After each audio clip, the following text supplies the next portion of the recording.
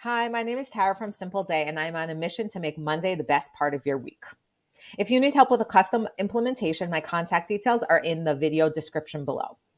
I want to walk you through a recent CRM setup that I did for a company based in the US. This company works with different nursing and home healthcare agencies to basically fill out forms that are required for their employees. So the overall setup is that they start with a database because they receive a database. They receive basically lists, Excel sheets of all of these different companies throughout the US, and then they want to enter them into the CRM. So we start with the database, and this is something that's very common. A lot of companies have that. Now, just to review the boards that are here, we have a leads board, a clients board, a deals board, and activities, which tracks all the activities. But I'll walk you through that. And then we have an overview where we can see the overall KPIs and metrics for everything that's going on with this business development. So we're going to start on the agency database board. And basically, this is just an Excel list that was uploaded. It's tracked by, there's different types, there's different groups. It's basic contact information.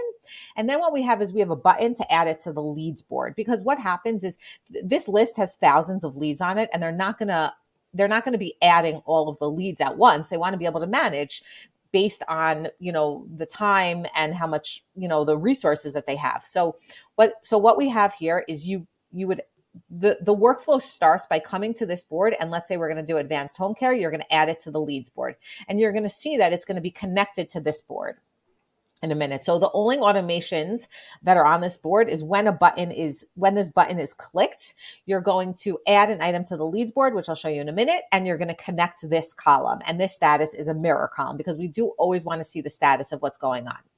So now if we go over, remember we're at advanced home care. So we're going to go to the leads board, and we can see that they showed up. Okay, so here is where we're managing basically all of our leads. We have an account manager, the type. This lead list didn't have the account information, so I'm just going to enter it. Some of them do. So obviously you could just pull that information through.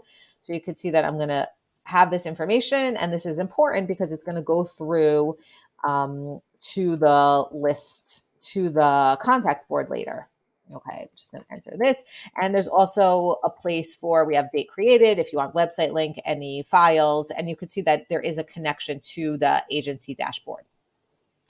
Now, basically you start working, you see we have a due date, you start working on this list. This is connected to emails and activities. So what would happen is you can go in here into emails and activities, and you could click add an activity. I'm going to add a meeting, and I'm going to say that we wanted to discuss the pricing. Okay. I'm going to add that. And then if you go to the activities board, you can see that this just came up, that we had a meeting. You can see the day, you can see the time, the status, and what type of activity. So this is just a great way to keep track of all of these type of meetings and CRM activities. So now that I've talked to the client, they decided that they want to move forward. I decided that they're a qualified lead. So I'm going to change this to qualified. And you can see now that there's an automation that says when status changes to qualified, move item to the clients board. So it's actually going to leave the leads board and go to the client board. Now here it's going to show up in this group. Okay, and you notice that I have all of the information that's here.